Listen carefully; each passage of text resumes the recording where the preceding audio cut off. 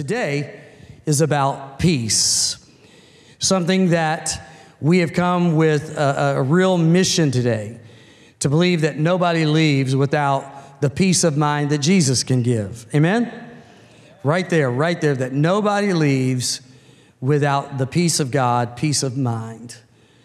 We had an extended prayer time on Thursday at our staff team meeting around this power of peace, and so many needs represented within our church family. We know that this is called an age of anxiety. We know everybody struggles with worry, doubt, and fear. You're threatened with that in different ways. This time of year can be more challenging for some.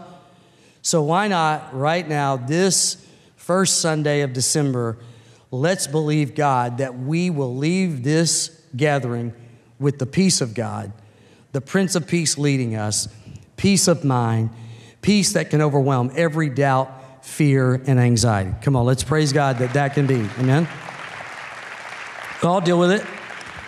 We got to declare a no shame zone, because when you say, hey, at the end of the service, I need peace, what gives you struggle may not cause a struggle for someone else, but it gives you struggle. So we want to pray for God's peace for you. They have their area. When I'm on a plane, if there's turbulence, I don't know why, it just doesn't create fear. I've sat by people and they get really unnerved when there's turbulence, and I can really minister in that moment. Like, I'm telling you, you're going to be fine. Let's just make it like a roller coaster. Come on, hands up. And, you know, I'm really at peace in that. There's a guy sitting right back here. We did a mission trip to Uganda, and when we landed in Entebbe, we had to quickly get over what would be a 6-hour drive. We were late, and we took a 30-minute flight, small plane, over this huge body of water. And when we went out to get on it, there was just a huge black thundercloud. The wind was blowing, and I'm like, should we fly? And the pilot goes, the cloud there, we go there. I'm like, okay. That plane, I promise, I'm not exaggerating, because I would never exaggerate. That plane bounced, turned sideways, and then back. So I'm okay with that, because I read that a plane has never crashed because of turbulence, and then I Googled it, and Google says that a plane has never crashed because of turbulence. So I don't know. I don't get unnerved about that. So if you fly with me and it's turbulent, man, I can really be your pastor in that moment. But if they say this flight's going to be delayed, and you fly with me, you will go home saying to your family, Pastor needs salvation. He needs to be born again, born from above, born and lifted out of that, because I struggle with that. I worry. Kelly's laughing. Like, you'll probably learn really how to pray for her right now in this part of the sermon. Because, I mean, it gets real, like real. Last Saturday night, we were flying in, and our plane landed in Dallas to connect to come here. We were landing when our other plane was boarding. By the time we got off that plane, my app said the other plane was through boarding. Because, you know, I've got that app. I can see if the plane I'm going to get on has landed. I can see what gate we're coming into and what gate I have to go to. One time I came off of a plane, and I got to go right out of the gate, turn, and the plane I was connecting with was right next door. They were already on Group 8, and I just walked right in with a big smile. I've also landed, and it seemed like I was in the next city to get, I got a yes over here, like you're going to gate 1032B, subcategory C, and it tells you it will take you 15 minutes. I have evaluated, you know, where the moving sidewalks are. Are the moving sidewalks, if I took those and ran, it's faster than the train? And let's talk about some airport etiquette. If you get on that moving sidewalk, it's not to stand. I'm just telling you, I backslide every time. Like, you can move over to the right, but you keep moving, people. That's empowerment. That's the Holy Spirit putting some super in your natural. And you go farther faster. So you're getting this, it's real with me. It's real with me. My kids can tell you, it's a generational curse. You got to blame it on something, right? Like, how can the plane be falling out of the sky? I'm like, hey, praise God. This is like a roller coaster. Let it be late. Why is that? And so I'm saying to you, you have your area, I have my area. Why would I lose peace of mind in something like that when I don't lose it in other areas? Because we're all going to be threatened with different things. And the point is, can we bring it today, whatever it is, to Jesus to get the peace of God in that area in our lives? Let's put the scripture to it. Isaiah 9:6 says, and I love it, for unto us a child is born, a son is given. The government will be on his shoulders, and he'll be called Wonderful Counselor, Mighty God, Everlasting Father. Say it with me. Are you ready? Prince of Peace. Hebrews 6:20 talks about Jesus being the forerunner, the one who went before us, the one who entered and made atonement. The high priest became the sacrifice after the order of Melchizedek. According to chapter 7, verse 20, Melchizedek is the king of peace. So it is that Old Testament picture becoming in its fullness in Jesus, the Prince, the King of peace. And then Romans 14:17 talks about the kingdom of God, where there's joy and there's strength. But look at that other description. There's peace. So God is a God of peace, and Jesus is the Prince of Peace, and we're saved into a kingdom of peace. Now we've got to let that peace rule in our lives. We've got to experience this truth in our lives. Here's John chapter 14, verse 27, 3 sentences. I am leaving you with a gift, peace of mind and heart. And the peace I give is a gift that the world cannot give. So don't be troubled or afraid. Troubled or afraid. The peace of God confronts and displaces both the trouble and the fear. First sentence, it comes from God. Second sentence, it can't come from the world.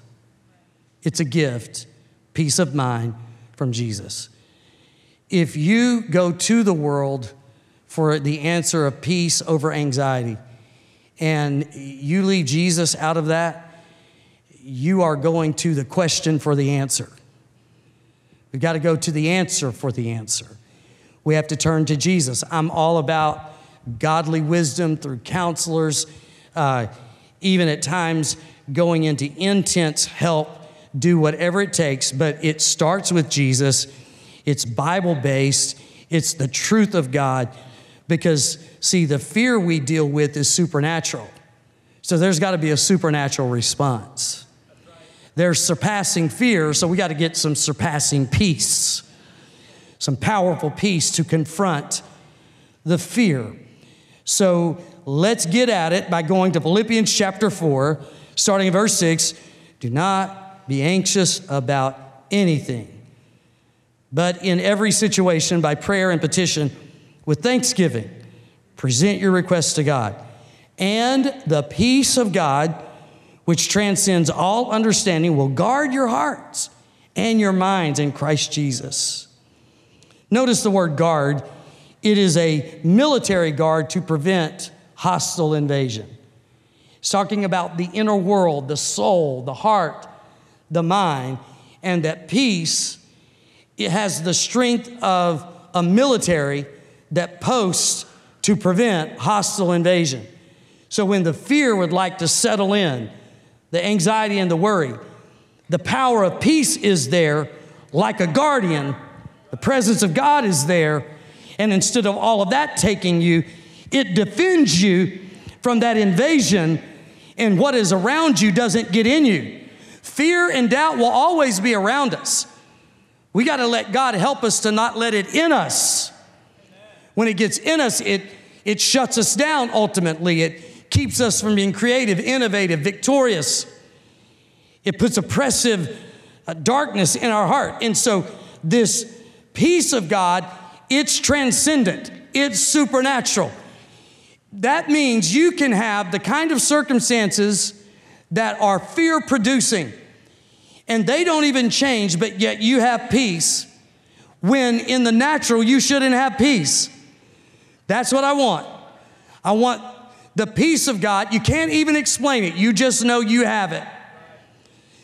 Somebody talk back to me for a minute where there was a time in your life where it was so challenging, and without the help of God, you would have been totally distraught.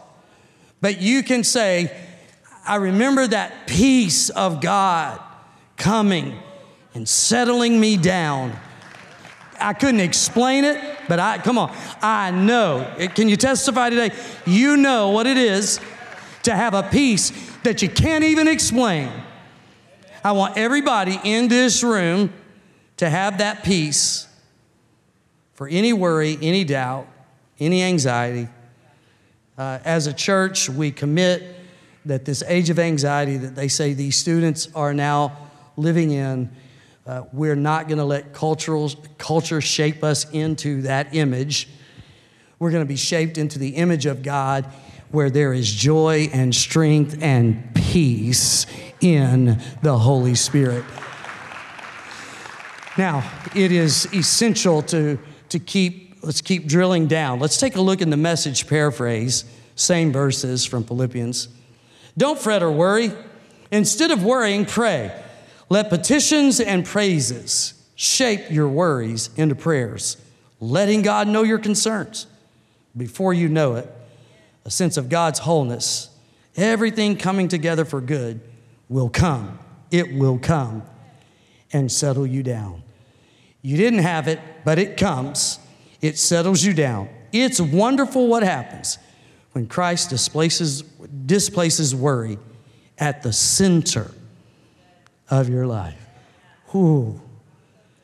That's what we're after today. That's what we have come to pray over everyone, that God would displace the worry and bring that peace at the center of your life. And this word wholeness, it is a great word. This wholeness, it means peace guides you. It means that peace becomes the culture around you because peace is in you. Mom and Dad, let's be people who are experiencing the peace of God, so that can be the culture of our home. Let's let our kids experience peace, because we are setting that atmosphere, because what is in me is going to occupy the space around me. So we're saying we will let peace occupy that space because it has settled in at the center of my life. I will think differently. I'll speak about situations differently. I'll act and react differently when I am walking in the peace of God. I feel something happening in this room. I feel hope. I feel faith that we can receive this. It's not only something that occupies the space around us, it becomes a platform of your witness. So if there's so much anxiety, we can be light in the darkness by being a people that are walking in peace. Instead of being anxious, we're peaceful, and that occupies that space, and people, they will inquire, like, how are you managing with your family and responsibilities and challenges?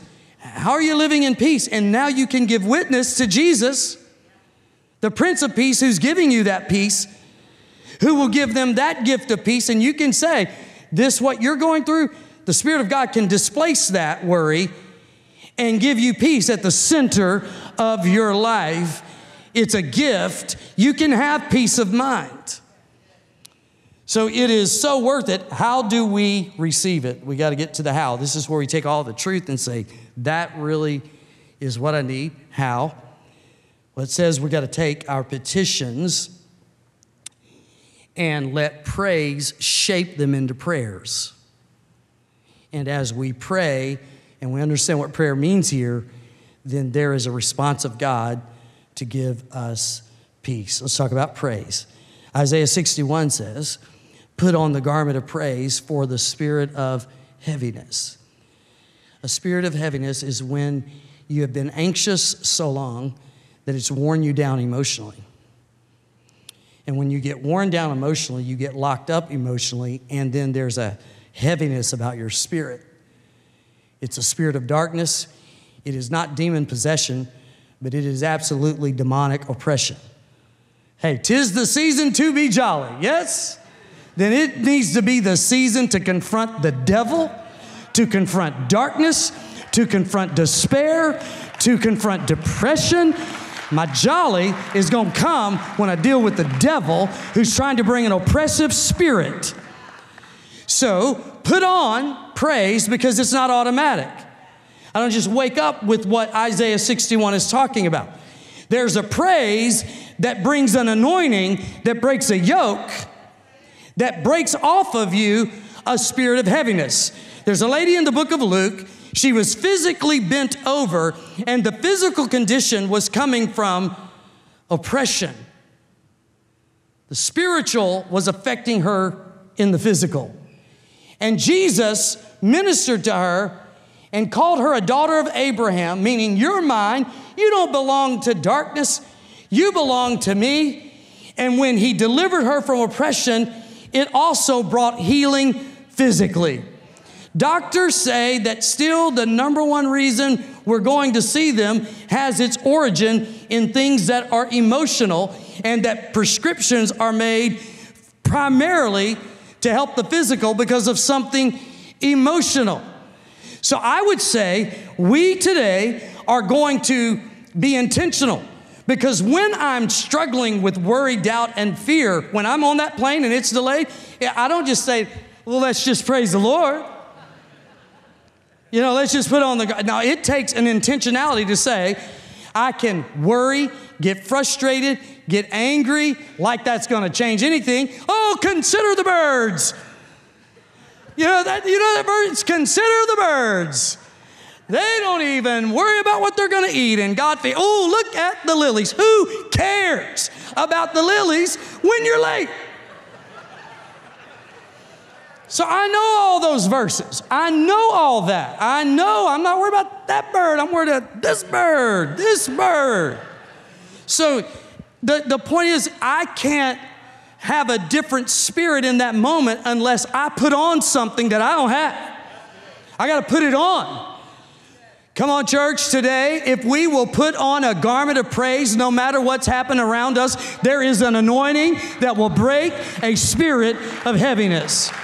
That worry, doubt, and fear, put a praise right there. Come on, take a praise break, that today we can have a spirit of heaviness broken and you walk in a freedom and a joy. Come on, God's going to displace some stuff that doesn't belong in your spirit, in your soul, in your heart, in your life, and you're going to walk in joy. Let's work a minute on context. Listen to the two verses. Verses 4 and 5. It's not on the screen. Just listen to this. Here's what it says. Rejoice in the Lord always. I will say it again. Rejoice! Exclamation point. Hey, let your gentleness be evident to all. The Lord is near. Be anxious. Don't be anxious about anything. So you don't isolate verses 4 and 5 from 6 and 7, right? It's context. Let me give it to you in the Message paraphrase. Celebrate God all day, every day. I mean, revel in Him. Make it as clear as you can to all you meet that you're on their side. Working with them, not against them. Help them see that the Master is about to arrive. How He could show up, here it is, He could show up any minute. Now listen to this. Don't fret or worry. See, it goes right into that. Take those petitions and with praise and turn them into prayers. I want you to get the tone. The Greek helps us to get tone. It helps us to get the spirit of celebrate, rejoice. Like it is, rejoice. Not rejoice. It ends up, rejoice. Don't be anxious. Do you see what I'm saying? Like, we're going to Disney World. Like, it ends up, when you talk about anxiety, it's like, don't be anxious. Don't worry about anything, but in everything. The context of not being anxious about anything, but in everything flows down from put on the garment, rejoice. Who wrote this? Paul. Where did he write from? Prison. He had to put it on. He's helping. Come on, let the Bible, let Paul mentor you today. Take people who write scripture and just say, hey, be my mentor. If ever someone comes up and says, will you mentor me? That's an awesome thing. Let Paul mentor you. Put on the garment of praise for the spirit of heaviness. What that does, it makes you for people. It gives you, see, that occupies the space around you, and it becomes an encouragement to those around. Hey, Jesus is near. Jesus can come today. Hey, don't be anxious. Don't be anxious about anything, but in everything. Come on. And so praise is changing everything. So we're going to praise him today. We're going to praise him with passion, and then we will pray.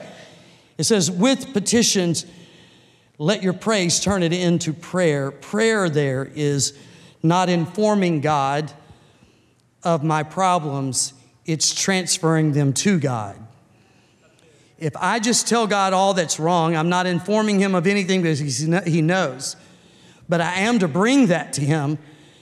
But if I don't bring faith-filled prayer where I transfer it to him, then prayer becomes an exercise in worry. And you're no better off. You may be heavier after you've prayed if you don't transfer it to God. We're sheep. We can't bear burdens. We give those burdens to him. Peter said it like this, cast your cares. Spirit of heaviness. So wait a minute. Bring it, and prayer is you pray until you pray through. You pray until you've rolled it over. You've prayed until you have transferred it. See, we're about to do prayer this morning. We're going to do business this morning. We're going to do kingdom business. We're going to pray until we've given it to God. And all that gets displaced out of your life. And then you move forward in the wholeness. You revel in him. You delight in him. And it makes all the difference. Prayer is casting those burdens on him. Now, John 14, it says, this gift I give you is peace of mind. I told you about the plane. It's kind of funny.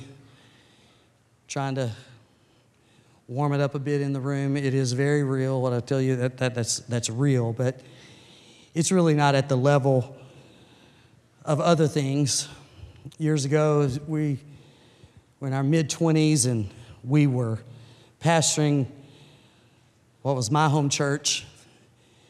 We'd cast vision through the fall that in the new year, we're going to raise money and finally build the auditorium on this 40 acres of land that the church bought when I was 10 years old.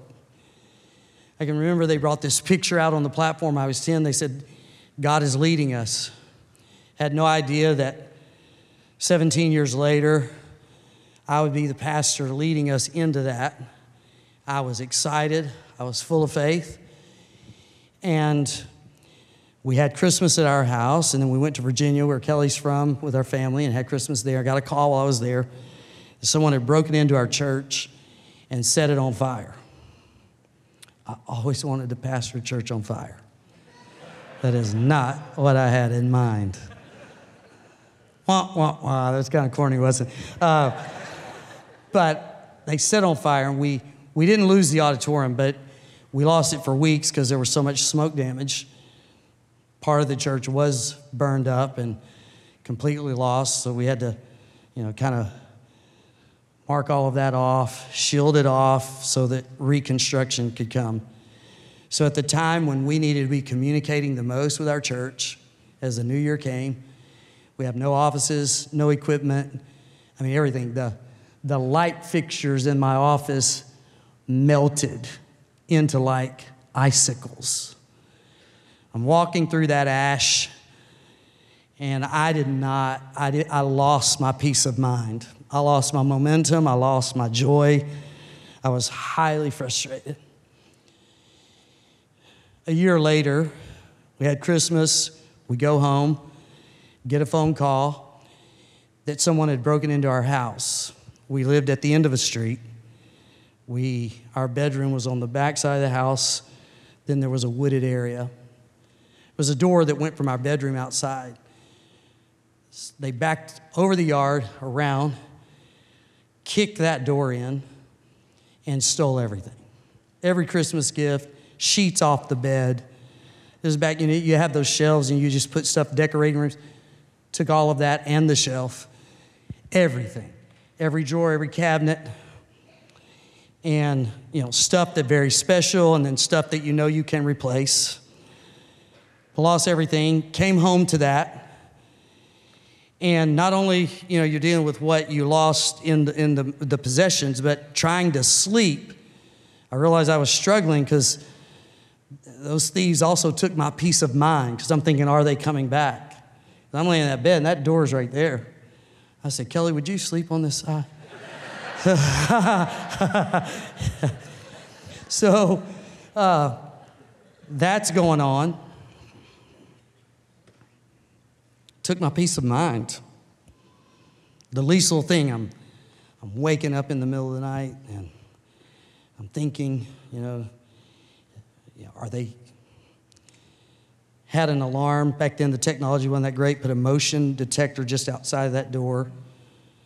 And I mean, if the wind blew, wah, and I'm like, oh, they're back.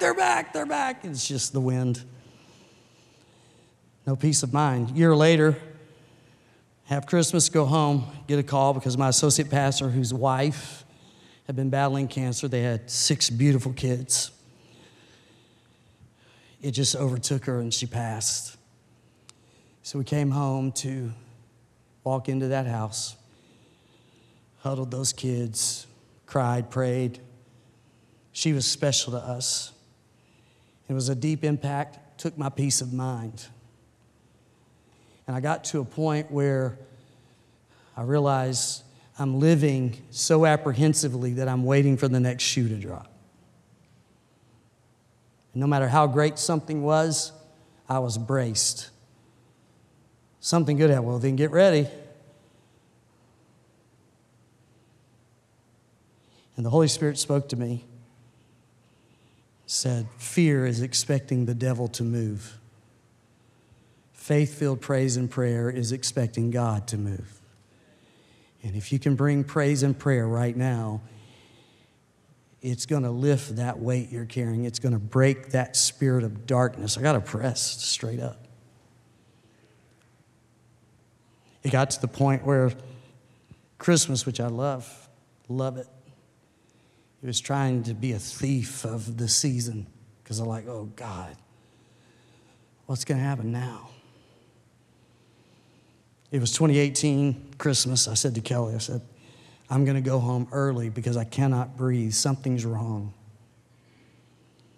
And that's when the whole process started about my voice and my airway. And it's been a long journey, but that was different. It created concern. And I'll be straight with you, when I started thinking like, I'm going to lose my voice and I won't be able to do what I'm called to do. And this is a game changer. I lost my peace of mind. In the goodness of God, He led me to just the right doctor who just has helped me beyond. And this past year has been my best yet since all of that. But I can tell you, it's an ebb and a flow. And the physical ebbs and flows, but the peace is sustained. Sustained. See, I'm talking about peace where situations around you may get worse before they get better, but yet you're going, I shouldn't even have peace. And I do. Because the peace of God surpasses the fear, the intensity of the worry, the doubt, the diagnosis. The peace of God is stronger. I want the worship team to come today, and my heart is to say to you, if anything has threatened your peace of mind or taken it, I had to pastor and preach through all those seasons, and I would be preaching faith, and I didn't even have it. I would be preaching on breakthrough and struggled to believe for it in my own life. That high water moments in the life of the church, I could just get braced because I'm going to get avalanched by something. And so I'm not preaching to you today theory. I am preaching to you truth, but I'm preaching it out of my own experience of where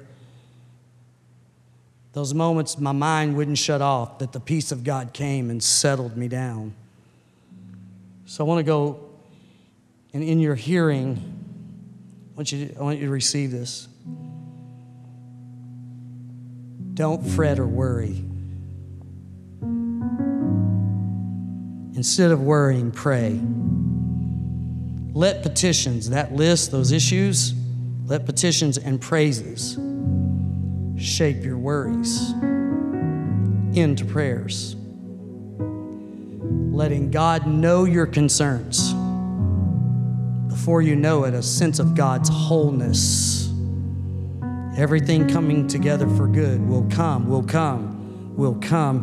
and settle you down. It's wonderful what happens when Christ displaces worry at the center of your life. If you say, I need God to displace the worry and give me peace at the center of my life, just stand right wherever you are. Say, I don't want to leave without peace of mind. Yes, yes, yes. Just keep standing. We can lift hands. Just come on. I've been very honest with you. Be honest, be honest. No shame zone. We all have it. We all have it. Listen, just say, I need it. I need peace. I need peace. Just keep standing. We didn't know who exactly, but on Thursday, as the Spirit of God settled in on us and our intensity of prayer, we knew that this is what would be happening. Just keep standing. Say, me, count me in. I need that. I need that. And we felt the confirmation in that prayer time that this gift called peace of mind, God's going to give it to you. I wanted to be honest out of my story because I'm not trying to be trite. This is, and he says, rejoice. That can be like, that's trite. No, it's spiritual warfare where we're going to put some stuff on today. We're going to put praise on. It's going to break the heaviness. We're going to present our requests to God, and then peace is going to come. Peace is going to come. Will come and settle you down. Someone else, you just keep standing. Keep standing. Some of you get triggered. There's the new word. You get triggered. I'm telling you, when I came into a Christmas season, it would trigger apprehension. I would start bracing. I'm speaking to somebody right now, like me. You're in that place. It's like you just wait for the next shoe to drop. You can't enjoy the victories for waiting for the next shoe to drop. Who am I talking to? Stan. I know what it's like. Stan. Say, that's me. That's me. Stan, we're going to believe God today. I want this team. Yeah, that's it. Say, that's me. It may not be easy to be honest, but when you do, something starts even with your response right now. Teenagers, don't you live with all that anxiety pent up in you. It makes you compare, makes you worry. It affects you physically. Come on. If today, as a student, you need the peace of God, something's crazy at home, something's crazy in your life, and it's trying to be a thief of your peace of mind, stand and let's believe God to help you today. It's going to help you. That you just stand with me, stand with me, stand with me. I'm going to ask this team to come into this first verse about peace. And everybody's standing. I want you to come forward, and we're going to praise and pray. God's going to give the peace. Come as they sing it today.